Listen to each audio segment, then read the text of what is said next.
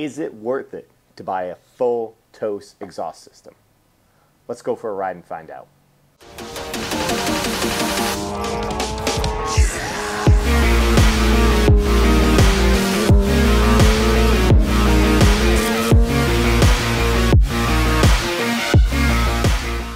So I figured I'd try out a little bit of moto vlogging. I've got it, I went and got a purple Panda mic. We're gonna try that out. This is my first attempt to really using it, so hopefully it goes, you know, well. But I wanted to talk about the Toce exhaust. So I run a full Toce exhaust system on my 2009 CBR600. It was about $1,500 all said and told.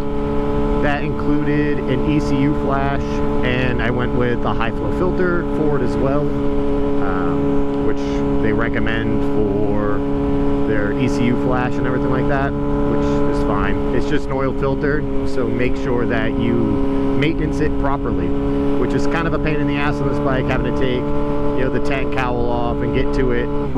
So I think it was about 1,500 bucks to my door. I ordered it straight through Toce, and it took a couple weeks to get here. It wasn't too bad. I've run it for over a year now, and I want to talk about the things I like about it and the things I don't like about it, and whether it's a good deal or something that you should even run on the streets. Now, it does delete the resonator and the cap, so that's going to make it illegal in pretty much every state as far as I know. I guess states that don't have inspections or admissions, you're all set. We do have inspections in New Hampshire. I used to have a mount through TST, or yeah, I think it was TST, that tucked my plate pretty far up, just because that was the only mount that was available at the time. And I got a lot of people that were a little bit more interested in me because of the plate being tucked. I don't run. It's not worth it to me. I've got kids, you know, like, I don't know. I don't run. It's just that, it's that simple. So I had a couple of cops take interest in me on that, but then I ended up getting the plate holder that attaches right to the exhaust and displays it very nice and prominently in the back, and since then I haven't had any issues. But the Toce exhaust system definitely draws some attention. I did some decibel testing earlier at 50 feet at idle, at on the seat at idle, and then revving it out, just to see kind of where we're at and what you know, how loud this thing really is. So just how loud is the Toce system? Let's find out. I have a little decibel meter on my phone. We're at 50 feet from the bike.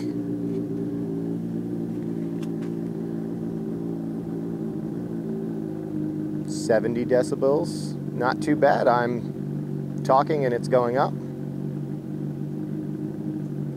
High 60s, low 70s at idle, at 50 feet. Let's see what it's at the seat. Okay, at the seat, let's see what we get.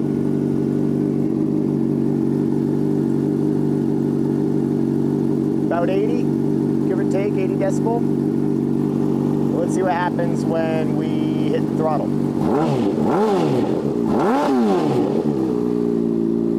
Maxed out at 104. Now let's give it a little bit more. 110. 110 decibels at the seat when you hit, you know, 15,000 RPM. That's pretty loud. That's really loud. It sounds phenomenal. The sound this thing gives is great. It deepens up the 600 a lot, but it still sounds like a 600. It's kind of hard to explain. It still has that, the CBR kind of ring to it, but it's just a deeper tone. It's light compared to my stock exhaust. I think I saved 10 pounds, which I love saving weight on this thing. I've tried to strip as much weight out of it as I can. So that was a huge plus side for me of the full exhaust rather than just a slip-on. However, you know, obviously it was considerably more money. But they also said if you're going with the full exhaust, you need a tune, which makes perfect sense. It's a much freer flowing exhaust system. It's not restricted. You're going to need a tune. We do ECU flashes. It's like 200 bucks. Cool. Yep, fine. Took my ECU out and sent it to them. Flashed it. No worries. Thing starts right up, runs great. It's got a high idle. This is my only complaint about the ECU flash. But what that flash did was it gave me, according to Toce, an additional 20 horsepower. Better torque curve.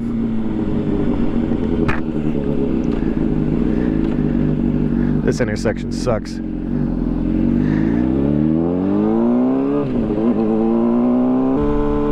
But it gave me a little bit more power on the top end. They claim 19 horsepower, I think. So at the crank, theoretically, this is making 139 if everything rings true. I'd like to get on a dyno to test that and see if their claims are proper. It was a dyno sheet that you're looking at, but every bike's different. Who knows if it's honest? You know, there's a lot of people out there that aren't honest nowadays, and I'm not saying Toce is one of them. I have no clue, but I would like to test it to find out. I have no reason to believe that they're being dishonest. It's just the skeptic in me that I really don't believe anything until I can prove it on my bike. Weight savings, horsepower, power numbers, whatever it is. So with that, you know, 20 more horsepower is not an insignificant amount. Going from 120 to 140 on a 600 is a good jump. You know, that's what, 15, 16%, something like that. That's a significant jump in horsepower. So I definitely like that as well. A little lighter, a little bit more power. It's not a bad thing. I don't know if I could notice it right away jumping from it.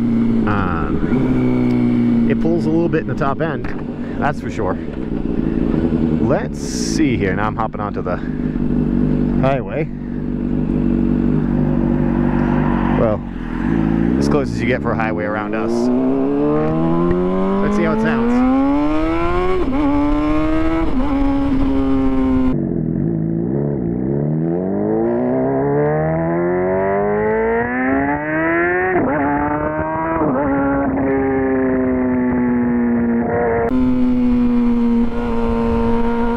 So once you get up in the higher RPMs, it absolutely rips, and it sounds amazing.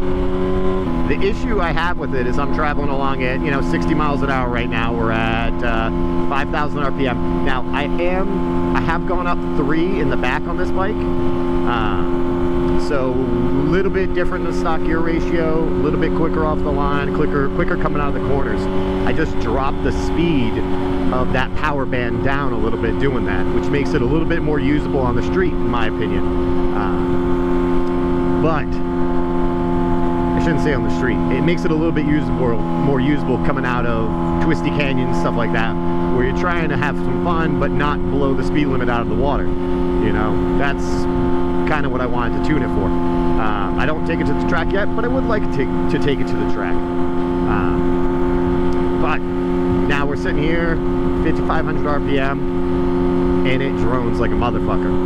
It drones so bad, and it drones loud. I don't like wearing earplugs when I'm riding. I like being able to hear everything around me. I think earplugs kind of take me out of it a little bit. This is a bike that I would recommend that you think about riding with earplugs on. It's loud enough at, you know, 5,500, 6,000 RPM when you're cruising, you know, at 60, 70 miles an hour, that theoretically you could cause long-term hearing damage with this. As a former metal kid and somebody who shot guns their entire life, I already have pretty crap ears.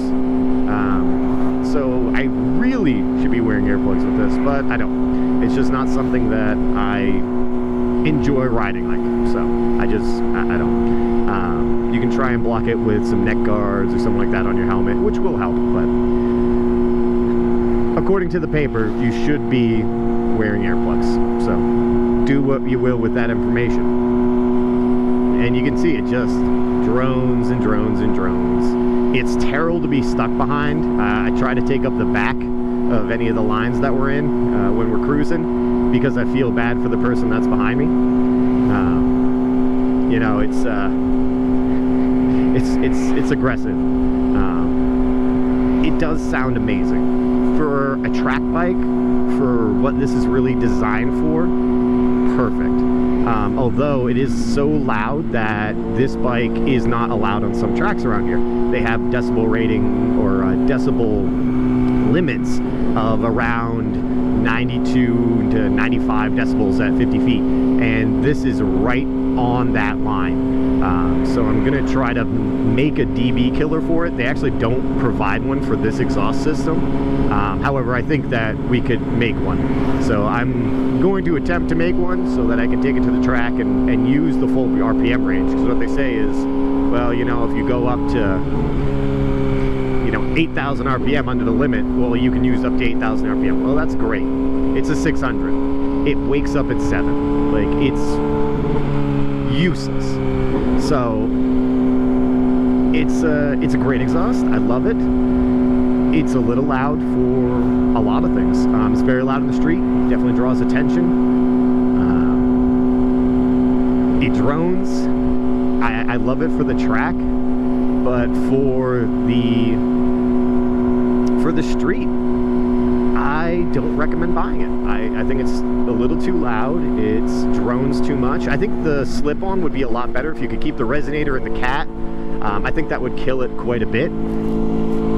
But for the full exhaust, and again, Toce does not recommend this for the street. This is not what this is for. But you know, we're idiots, so we're gonna use it on the street. But I also don't recommend this on the street. It's just too much. I mean, my buddy's got an R1 and you can hear this thing over it. The other thing that at least I like about it is I love the looks of it.